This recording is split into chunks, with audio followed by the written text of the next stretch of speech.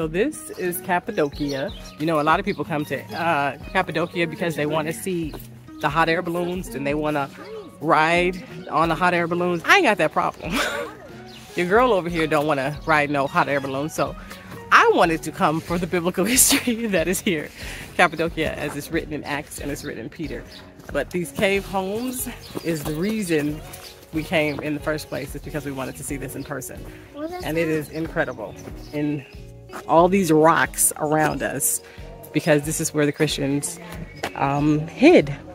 They wanted to hide from being persecuted for believing in Christ Jesus. So many still believe in him today. Thank the Lord, because he's so good.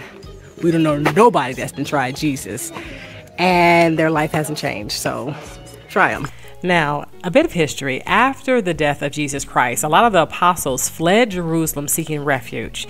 Now, when they sought refuge, it was because the Jews were split. It was the Jews that crucified Christ, but, and this is a strong but, it was the Jews also that believed in Jesus Christ. And because of their belief going way back to Abraham and the faith that he had in God, the salvation that Jesus Christ left for the people was to the Jews first and then to the Gentiles.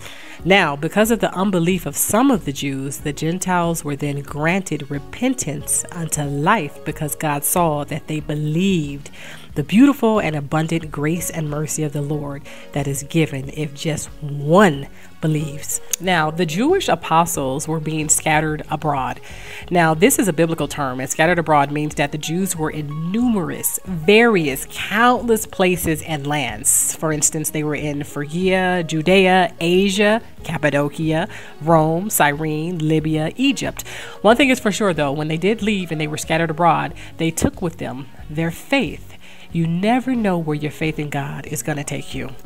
So I promise I'll tell you guys all this history for a reason. If we go back in the day, there was no television, no telephone, no radio. Everything was word of mouth, right? So again, the Jews were scattered abroad. Now, if you go to the book of Acts chapter 11, you had people like Stephen who traveled far. He went to places like Cyprus and Phoenix, and he ended up in a place called Antioch. This is where he was preaching the Lord Jesus in all these different places. Now, as he preached the Lord Jesus, he only preached to Jews because he wanted to make sure that the Jews knew that salvation was unto the Jew first. Now, he ended up coming across some men in Antioch that were from Cyprus and Cyrene.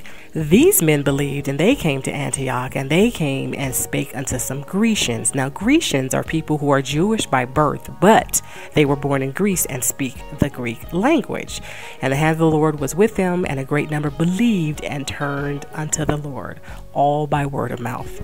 This wonderful information got back to the church in Jerusalem, so they sent Barnabas to go as far as Antioch.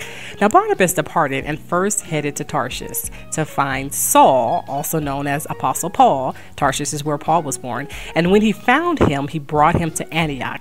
The two of them assembled themselves with the church down in Antioch and taught much people. And the disciples were called Christians first in Antioch. So to add to that, did you know that there are 16 different Antiochs in the Bible? The Antioch that we have been talking about is Antioch of Cilicia, which originated in Syria. Then some crusaders came and stole part of the land from Syria, which included Antioch of Cilicia, which made Antioch of Cilicia a part of Turkey. A lot of times when something is stolen, it's only right to add a name change. So Antioch of Cilicia is now Antakya or Hatay. Have great grip. These have the best grip. So we are going down into the Red Valley in Cappadocia. And my mom always nervously laughs. Mommy, why are you sleeping? Everything. I do. So I'm gonna turn the camera around so that we can see some of the Red Valley. It's absolutely beautiful. What we do know for sure about Cappadocia is on the day of Pentecost in Jerusalem, one of the devout Jewish men was indeed from Cappadocia, because when they were filled with the Holy Ghost and began to speak in other tongues, he heard his Cappadocian language, which means that any Jews that were scattered abroad, they spoke the language from that specific region. On and ease on down the road. Don't you carry nothing that might be a load. Just ease on down, ease on down. Guys, wait. moisturize.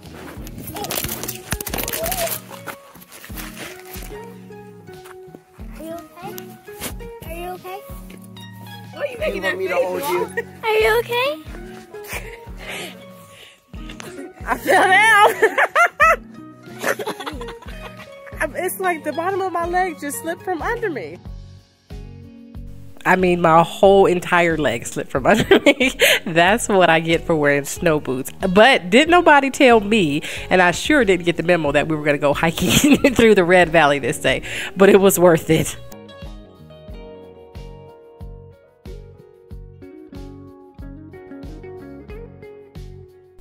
Everywhere that we go in Turkey, we make it a point to find something fresh and wonderful and see how they do it. And dried fruit is nothing short of amazing, from mangoes to strawberries to the coconut, y'all. The coconut is so amazing. Dates you're going to find everywhere, figs and fig trees. Oh my goodness, their dried figs are incredible. It's just amazing. Fresh fruit. This land is so fertile. I can't even tell you guys how wonderful it is to eat in Turkey. Did I mention that my husband loves waffles? So he got all of us on these dessert waffle situations where they add fruit, they add like caramel or chocolate sauce, and then they add ice cream if you want it. Might I add, you guys, milk, dairy, cheese, sour cream, yogurt, all that stuff. I couldn't fool with it like that in America, but here in Turkey, it does not bother me at all. It's amazing. Cappadocia actually means land of beautiful horses. So if you guys get a chance and you come here, go through the hills and valleys and take the horse ride. It's about a 2-hour horse ride, and me and my husband did it. I was scared out of my mind, but we had such a great time. Whenever we come back to Cappadocia, we like to go to the Cave Hotel Taskenaklar. That was the first hotel that we visited that was phenomenal service. And so we have to go visit our people, Razul and Mohammed and Aisha. That's Razul there, and you see Aisha right behind him. But they are such good people and phenomenal hospitality, the best service ever. So a while ago, I made a video about Taskenaklar and the hotel that we stayed in, and the service is incredible, and the breakfast is amazing. We've ordered from the restaurant, but we only ordered the dessert. I think a Turkish breakfast literally has something for everybody, like everybody's palate. My husband loves olives. I don't like olives. He kills the olives. I don't. The jam and the butter on top of the bread, though, my thing, and I will kill it. It's absolutely wonderful. We actually stayed somewhere else because things start to get extremely pricey when it's not just 2 people, but 6. But we came here for the breakfast. That's how wonderful it is. And for the wonderful view that Taskenaklar Cave Hotel has. Such a beautiful view. This video, I have more to share, you guys. This is a to be continued. There's so much that I just did not add. The history is so in-depth and so rich. The biblical history, that is, of Turkey, Cappadocia, Antioch. So the next video will be more of the open-air museums, the underground cities, the horseback riding, and the carpets.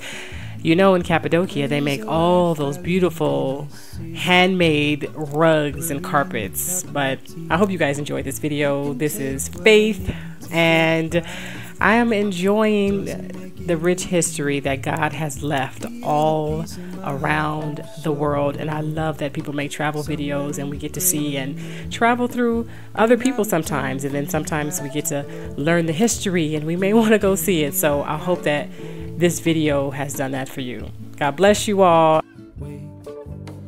Don't forget to share your gift with the world and use it for God's glory. In the name of Jesus Christ, God bless y'all.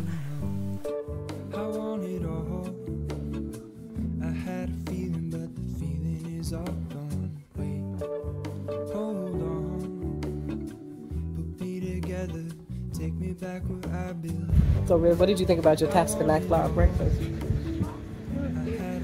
I can't hear you. I'm videotaping you. It was good. Yeah? What did you like the most? The bread and the jelly. Me too. So there's the bread and the butter and the jam. It's so good. I can't even. Something so simple, but it's so, so good.